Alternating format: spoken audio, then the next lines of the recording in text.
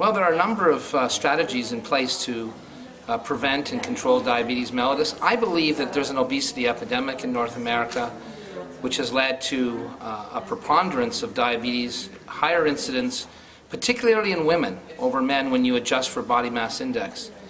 And so I think strategies to reduce the incidence of and prevalence of obesity is really the way to go to prevent diabetes. So there are a number of strategies in place. The first, of course, is diet and exercise.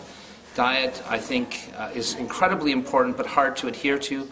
We have some promising data just released in the New England Journal from the Mediterranean diet with high intake of olive oil and of nuts and legumes, which suggests that we can really get there with a diet. We can get patients adherent and prevent cardiovascular disease.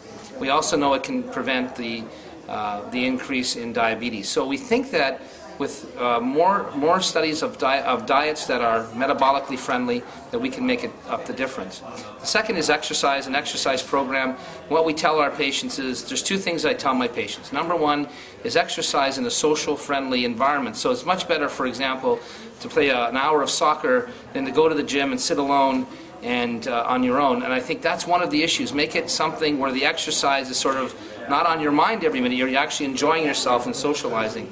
We're trying to study that, actually, to show people that there's more benefit from socially friendly leisure activity. The second thing is to have a buddy system, not somebody that you live with, not your spouse or your children, but maybe someone from work or somebody even that you met at the gym or whatever, that's your buddy.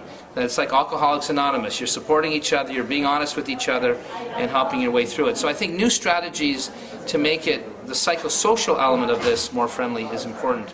The next is drugs to prevent obesity, and I think there are going to be some promising drugs on the horizon, and there are already some on the market, but I think the real advance will be in the GLP-1 agonists, like liraglutide, which holds the promise of not only treating diabetes in those who have diabetes, but preventing diabetes by considerable weight loss. And I think those types of drugs, these types of gut peptides and other compounds will come down the road.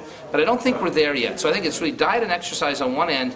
The tip of the iceberg is bariatric surgery, where we actually laparoscopically go in and either resect part of the stomach or bypass part of the stomach. And this has shown great promise to prevent diabetes. It's shown great promise to treat diabetes. And I think that's where the future lies.